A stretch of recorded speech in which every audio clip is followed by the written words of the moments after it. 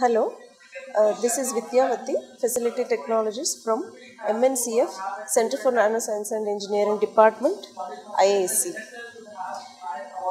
So now I would like to introduce you about the particle size analysis and Zeta potential measurement analysis, and also give the slide demonstration about the experiments done. So this is the introduction to particle size and Zeta potential measurement analysis. So let me start with particle size analysis. What is particle? Particle at its basic level is nothing but the sub-portion of any substance. We come across in daily life particles in many forms like granules, powders, suspensions, vaccines. Milk itself is a suspension which has particles in it, and mining muds, aerosols and sprays, etc. Let's see why particle size is important. Particle size influences any process or any research field in a great way. For example, catalysts and tablets, the reactivity and dissolution of the particles is very important. Okay, and this effectively happens when we have a particle size. A particle size has a direct influence of many material properties such as reactivity. When it comes to catalysts and tablets, reactivity and dissolutions are very important. Also, when it comes to sediments and plates, stability in suspension is very important.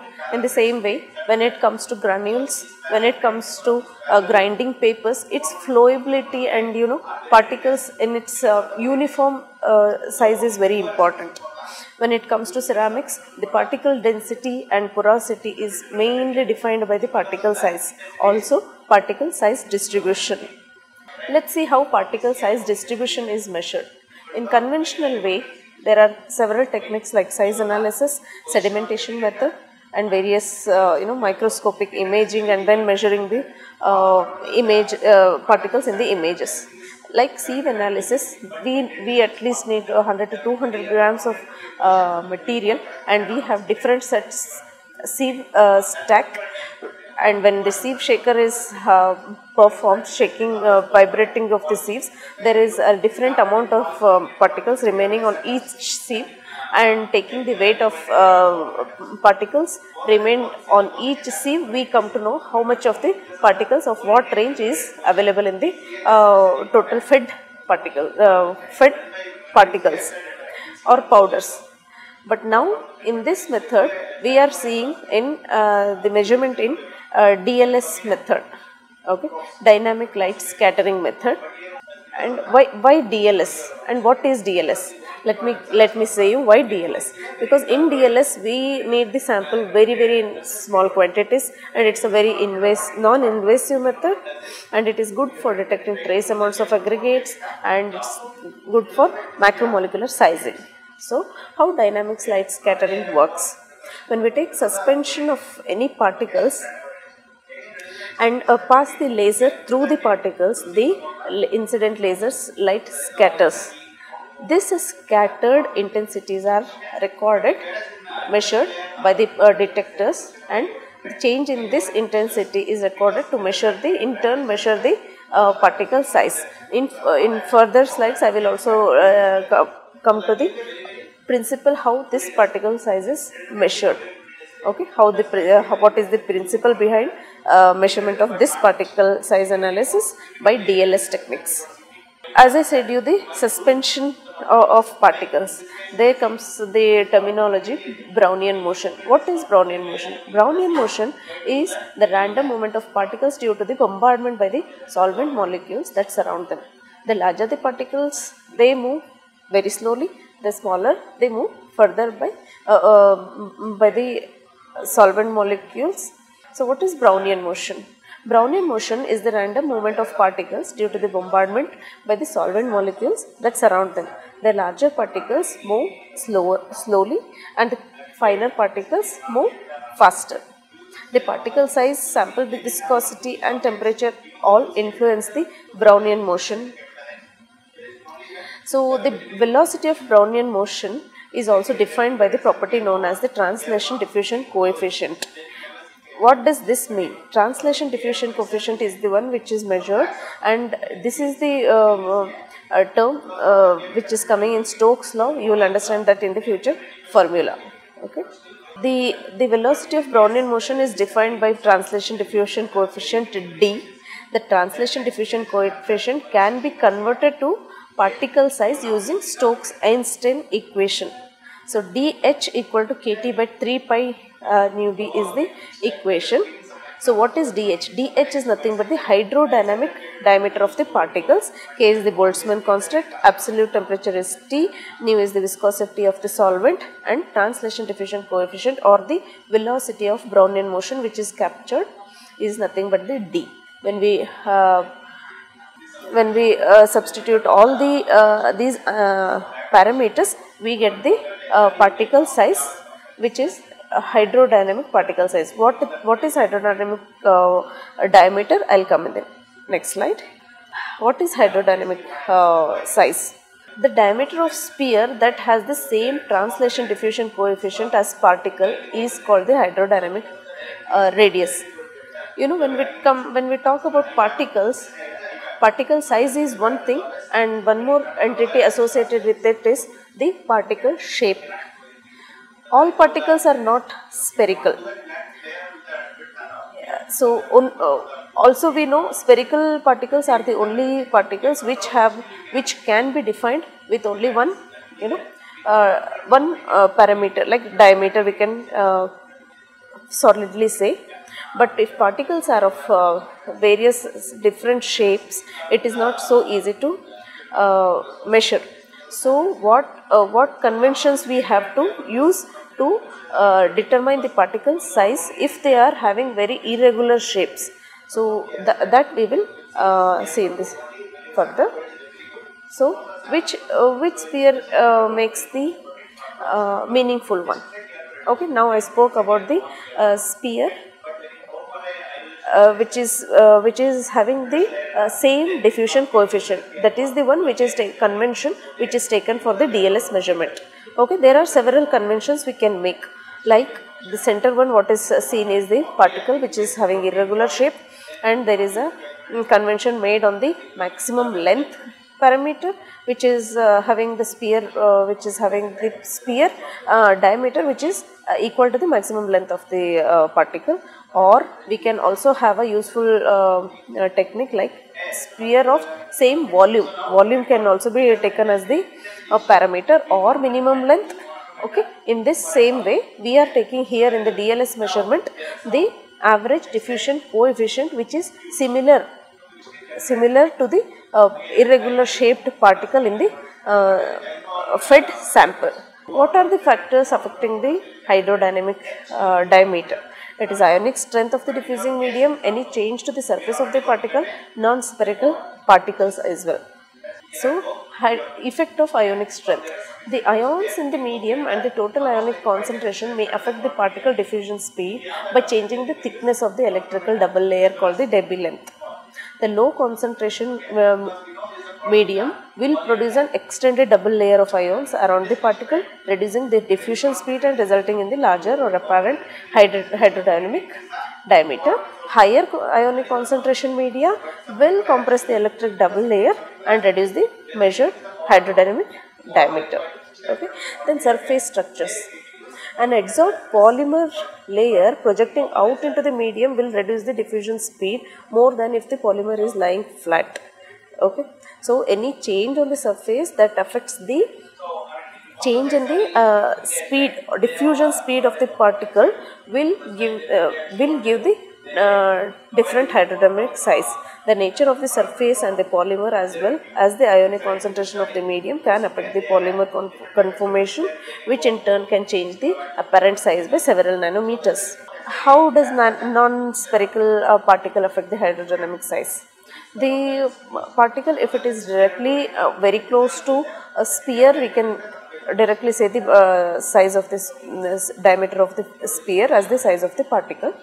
But if the particle is so flat, which is seen in the picture, its movement is different in different directions. So the average diffusion coefficient of this flat feature of the one particle, which is equivalent to any sphere. If it should have been a sphere and it is equal to the sphere's translation diffusion coefficient, that sphere's diameter is the hydrodynamic diameter of this particle.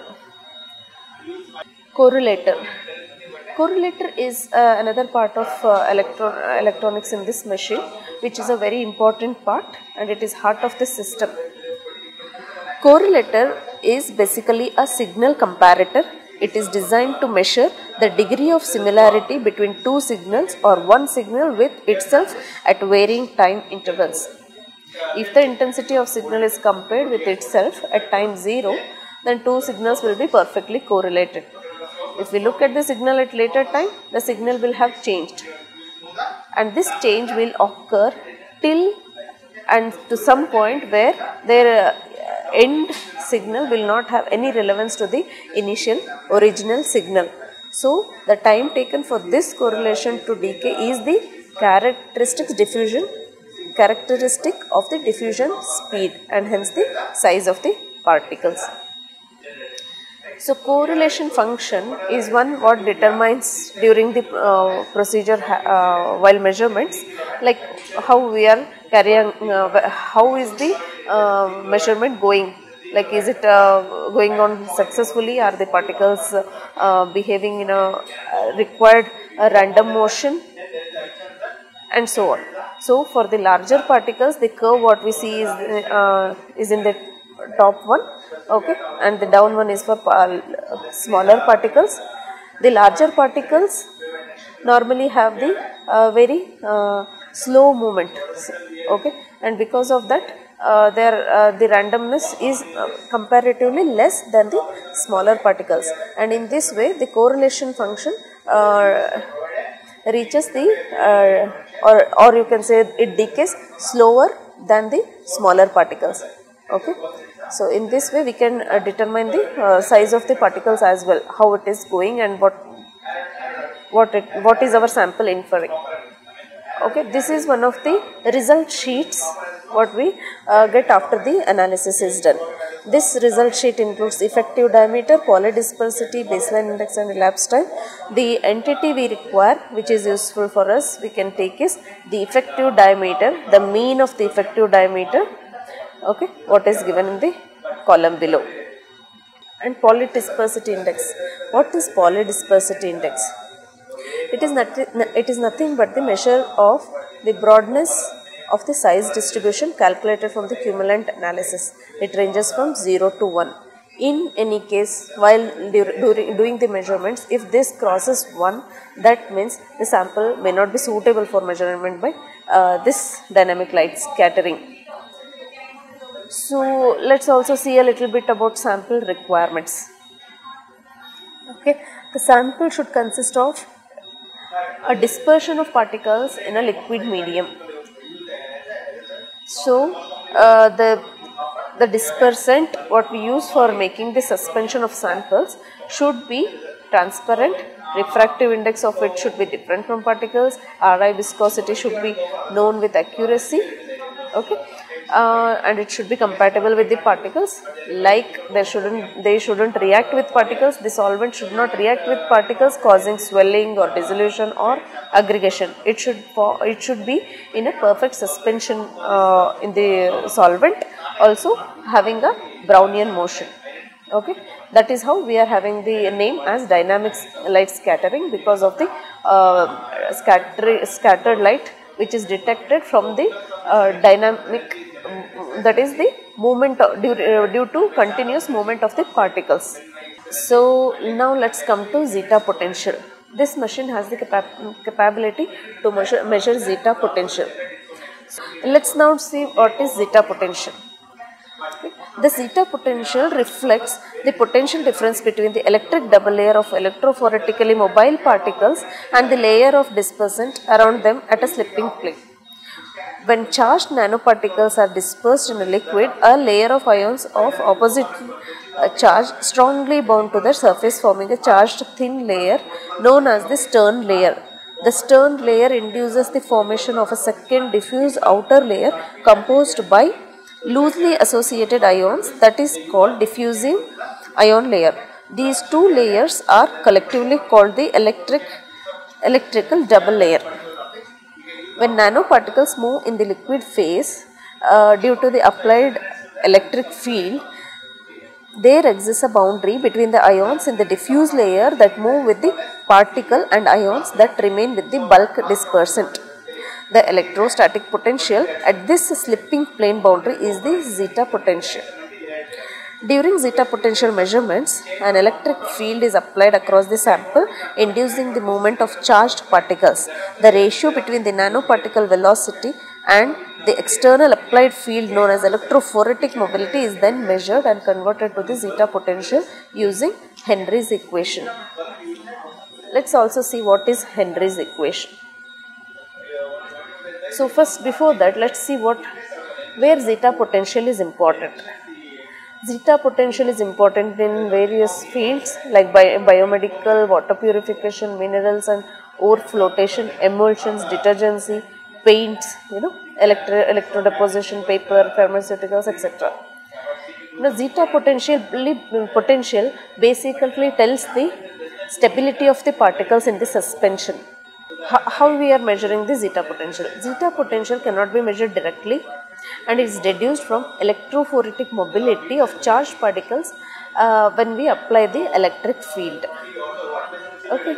So, the electrophoresis, what is electrophoresis? It is the movement of charged particles relative to the liquid in the suspension under the influence of electric field.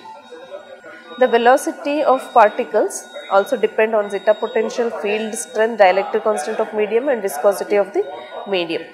So, here comes the Henry's law. Okay. So, what we are actually doing in this is, we are substituting for dielectric constant, double layer thickness, and viscosity and electrophoretic mobility of the particles. Okay, and in turn we are measuring the zeta potential by this equation.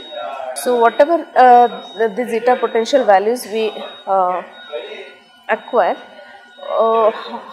how do you categorize these values and see what is the application of this one, what is the usefulness of this one. So, it like we have the range from 0 to +3, then the particles tend to agglomerate or precipitate a bit strongly, and if it is above -30 and -40, it is like moderately stability, and -41 to -60 is good stability, and -60 and -80 they are so good stable that whatever you do, particles won't settle. So, your material or your suspension remains in that form for over a longer period of time. So, that defines the stability of the particles in your suspension. So, phase analysis, light scattering. Zeta pulse is the instrument which is using this phase analysis light scattering technique. What it means is, the mobility of particle is determined by measuring the phase difference between the beat frequency and the reference frequency. The mean phase shift with time measures the electrophoretic mobility of the particles. So, these are the zeta potential result sheets. What we acquire is phase versus time is the graph. This normally the system takes care of for measuring the phase shift and in turn the zeta potential. Okay.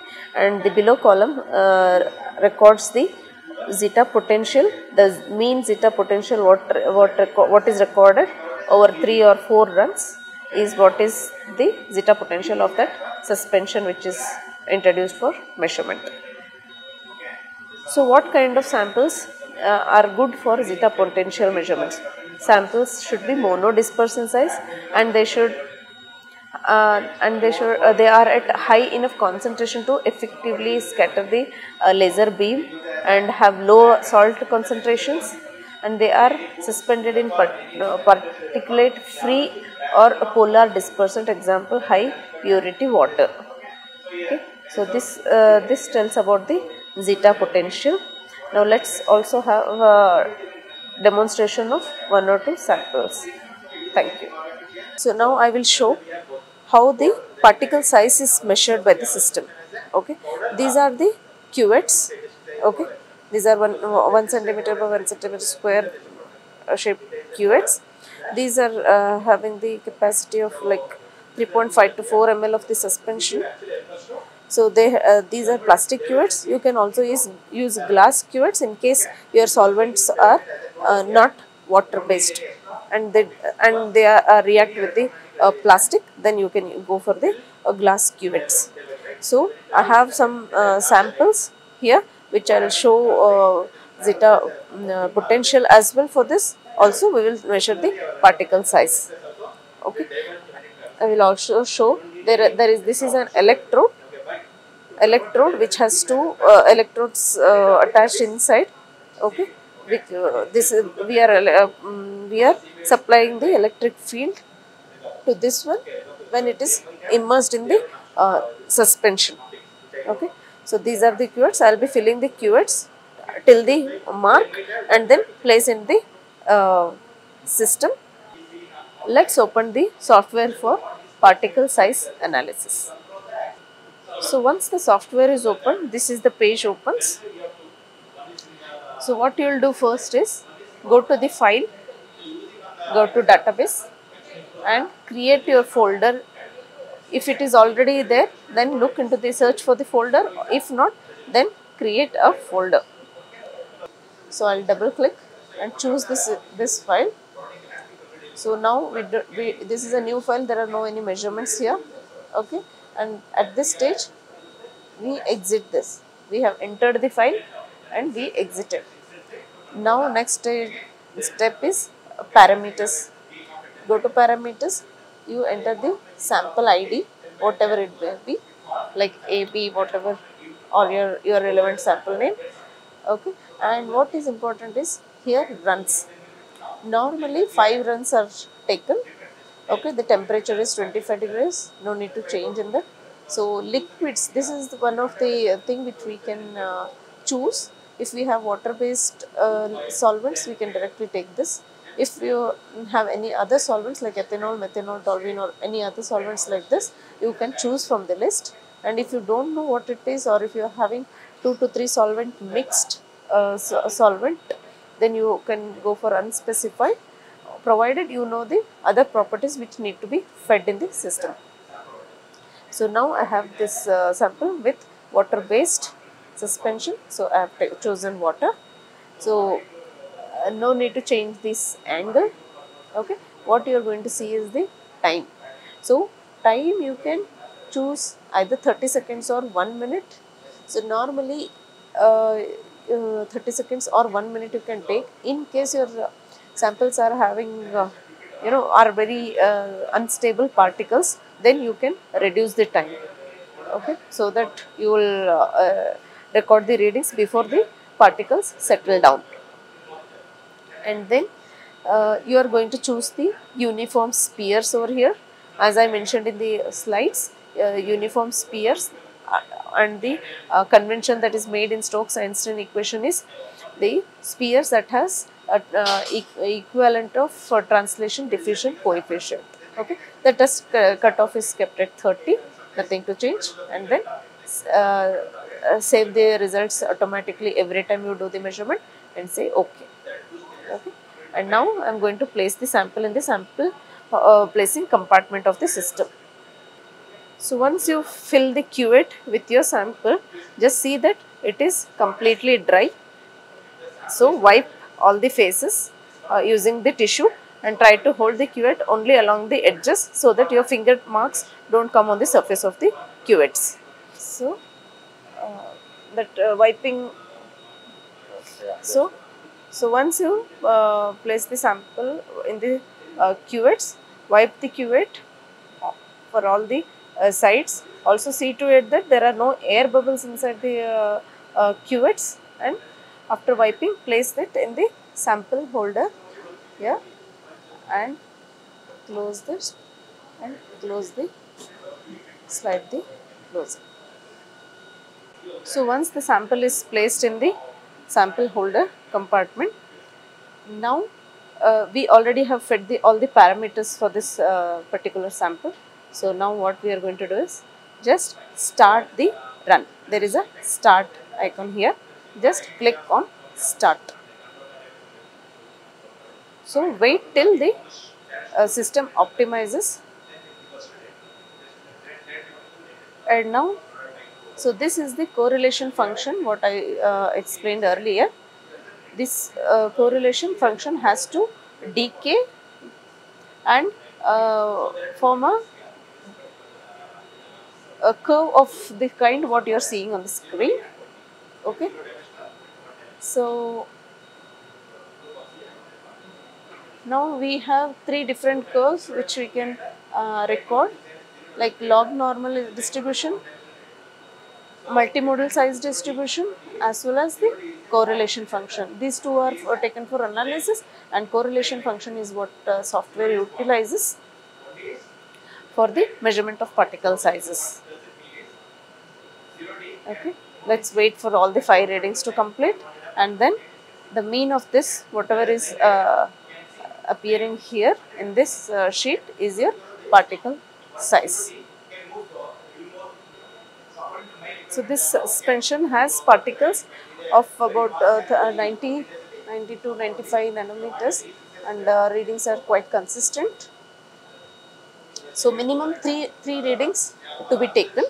So we can take 3 or the 5 numbers of readings to get a good statistics. Okay, so the readings are completed. So now I will show you how we get the result sheet of this readings.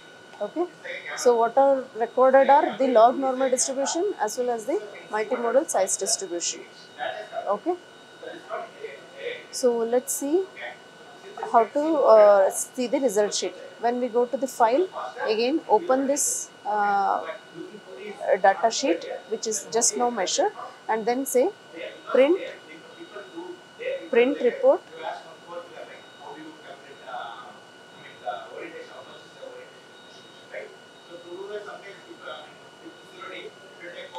Okay, so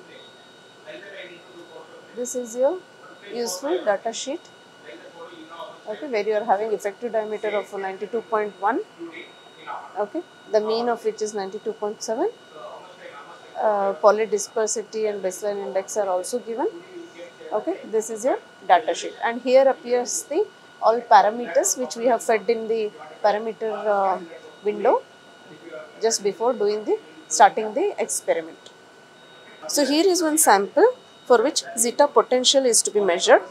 This is an electrode. This is the sample in the cuvette. See to it that there are no bubbles in the suspension, and now insert the electrode into the suspension in the cuvette. Okay, whatever extra comes can spill on the tissue, and then wipe it out dry with a tissue. Just wipe it and take a dry one to the system. Okay. Okay. And now we will place this into the system for measuring the potential. We have now finished particle size measurement. So now we are going to zeta potential measurements. In this system we need to do one at a time. So we have closed the particle size software, and now we are opening the zeta potential analyzer. Okay, this is how the screen appears when you open the software, and then I will show the sample placement in the instrument. So this is the sample, how I have inserted the electrode into the system. There is an wire, and fix the wire, make the connections, and carefully insert in the sample holder and slide the door to close. And now coming back to the software, we are again first going to create our folder by clicking on the file, database, and a folder, or if it is already there you can search for. So I am looking for a cDNA folder.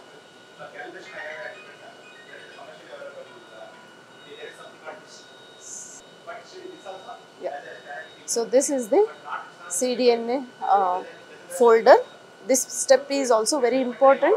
If you don't choose your folder properly, or if you don't make enter this folder, then you will not know in which folder your data is going to be saved after the analysis. Then you will have to look for that. So better make a folder and then enter the folder by clicking twice on the same folder. Okay, now we have entered this cDNA folder.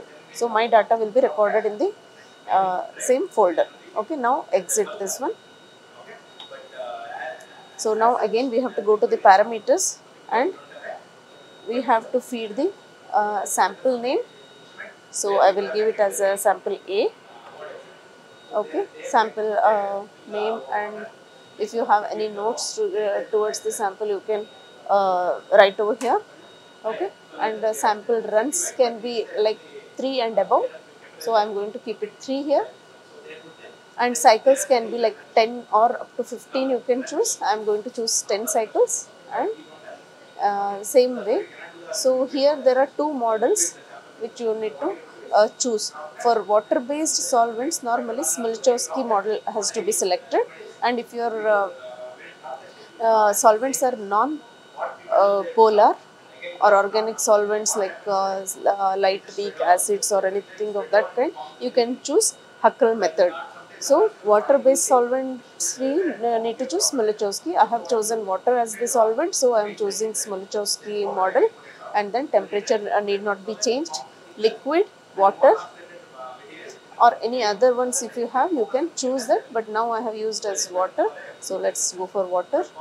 Okay, and in case you are having any unspecified solvent, that option also is there, unspecified. In that case you can manually feed the viscosity, refractive index, and dielectric constant of that solvent, also the pH.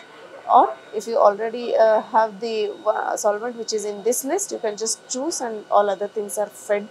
And particle size you would have already measured in the earlier stage, where particle size I found was something around 90, or for this particular particle for this solvent the particle size is something around 330, what I already know.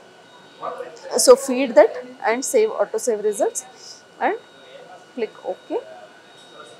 So the parameters are ready, and now click start to record the potential readings.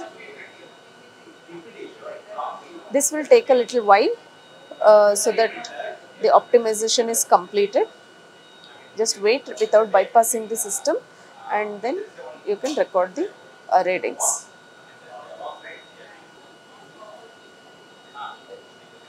So here the curve you see is phase versus time. The black line what you see is the reference one, and the dotted red one is the one pertaining to the sample. So runs are completed. Here is your zeta potential. The mean zeta potential is what is the potential for this particular sample, and we need to record the result sheet as well. So for that we will go to the file again and go to print report, and this sheet is your result sheet, where you are having the phase versus time curve and all the parameters that you have fed, as well as the column where you are seeing the mean zeta potential, which is the useful entity which we wanted to measure in this system. So this is how we have measured the particle sizes as well as the zeta potential, which are the two important entities related to the particles. So thank you for your attention.